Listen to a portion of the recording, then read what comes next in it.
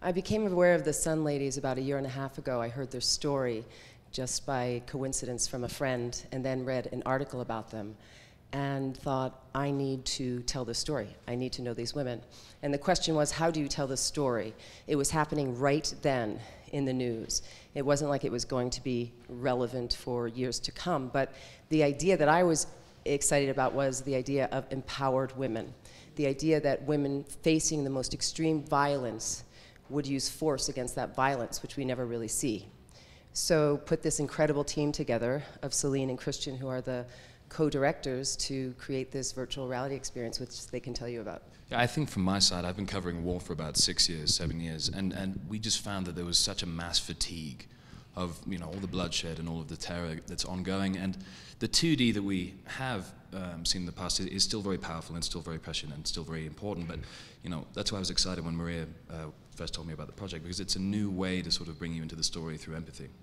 There's been a lot of stories and movies about women as victims, and very early on we decided not to do that, even though those women has been through the worst.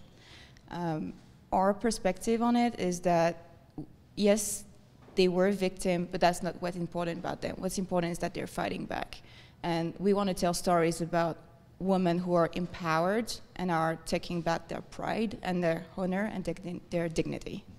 A virtual reality camera is not something that people are used to, and it was kind of a big camera, and then when you start recording, you're recording 360, so you have to hide somewhere.